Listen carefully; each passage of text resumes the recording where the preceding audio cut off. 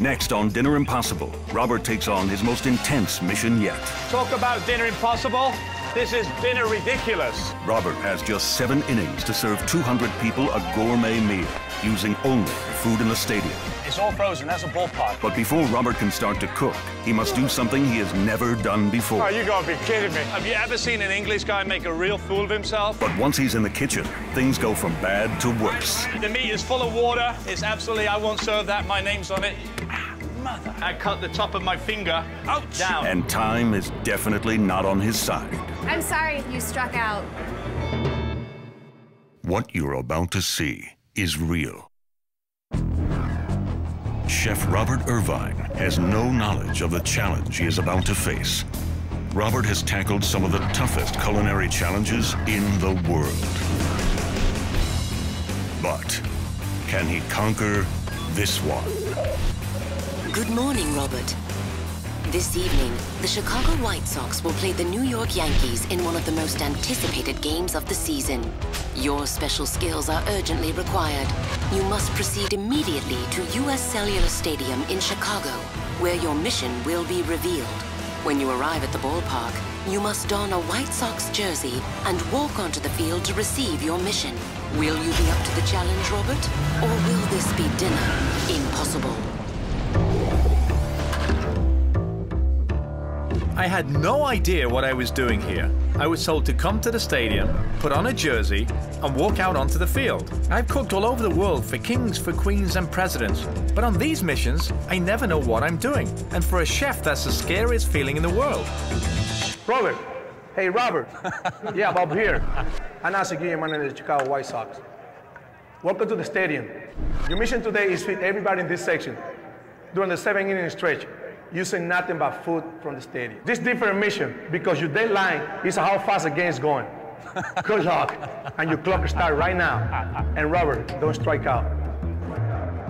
Wow, that was pretty wild. The manager of the White Sox just gave me my mission over the Jumbotron. Now the clock was already ticking. I needed to sprint to see what my kitchen looked like. You got it.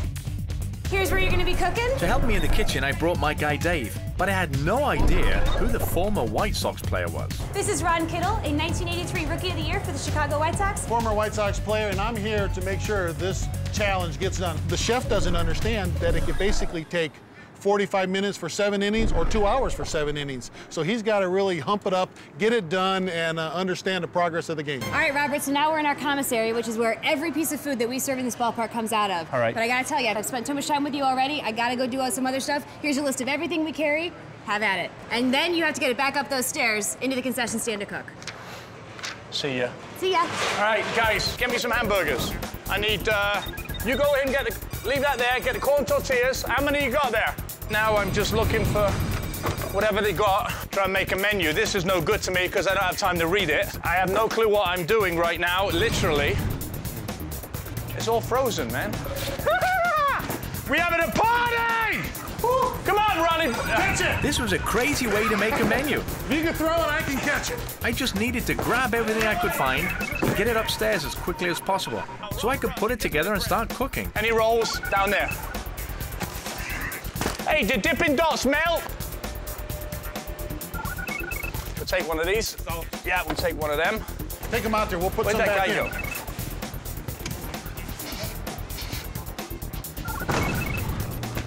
Coming through. We have any smoked salmon?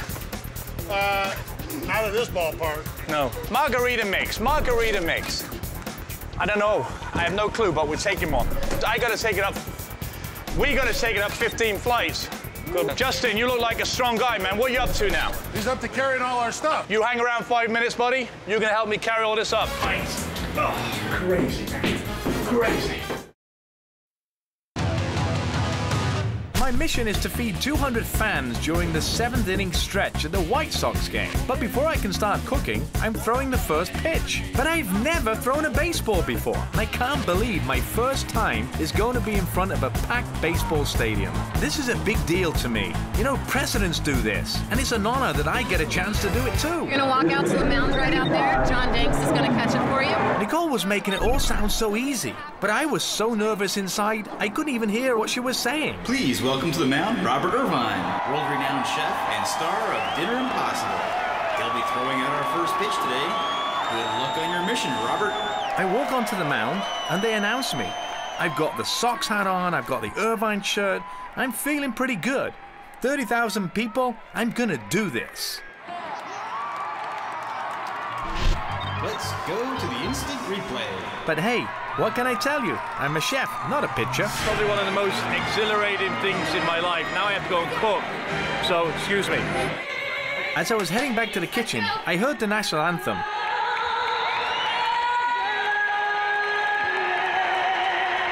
That means it's game time, and I've only got 7 innings to cook this meal. Right, here's what we got. I just went in the storeroom, I just picked everything there was. So now we've got to create a menu from what we have. It's all frozen. It's all frozen, that's a ballpark. It's all ballpark. It is what it is. We got to defrost it, slice it, cut it, whatever. This is all standard ballpark stuff. I needed to find a way to make it gourmet. Just give me what you've got. We've got the beef, we've got the onions, we've got the tortillas, bratwurst, corned beef, Polish sausage. All right, next. Okay, next we got beautiful chicken. We can do chicken skewers, chicken wings. We got chicken wings. I took all the food we had, and all I had to do was figure out unique things to do with it. We're gonna do the meatballs in the foil. Meatballs in the foil, awesome. All right, chicken rubbed. We'll figure out how we do that on sticks. I hadn't even started cooking yet, and half an inning was over already. What's this? We've really got to move. We've really got to move. Oh, the chimichanga things or whatever. The kitchen was so tiny, there was barely room for the 3 of us, let alone all the food we needed. We kept the food stacked up outside. Then I would send Ron outside to get the food we needed whenever we were ready to do the next menu item. What are you starting on first? I'm getting the corned beef going in the water. What about the chimichangas? That's the biggest job. I'll start that right now. Ronnie! I'm right behind you. What do you need? You are responsible for making sure I know where the innings are. I got you. What do you get us into here, Robert? I have no clue. We just got to figure it out. This is called ballpark food at its best. Ron! Second inning is just starting. Just started? So what's that, the second inning? To do.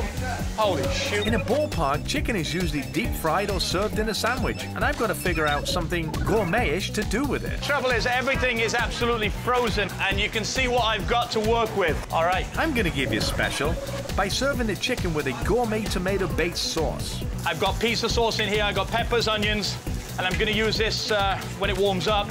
Everything in these places, as you can see, is frozen. I needed to do a dessert, and I don't have much to work with, so I'm gonna try something crazy. I'm playing the Nutty Professor right now because I don't know what is gonna happen to it. Try that! Try that! No, you gotta try it. Run! Come here and try this! I made a sherbet out of fruity Dippin' Dots and margarita mix. Woohoo! I like it. That's pretty good, no? All right, that's what we do for dessert. Ice cream pops, and we got some tequila margarita mix with no liquor. Talk about setup for failure. This is dinner impossible. Dinner impossible. Dinner impossible. But you know what? We're gonna make it, because I'm gonna make it.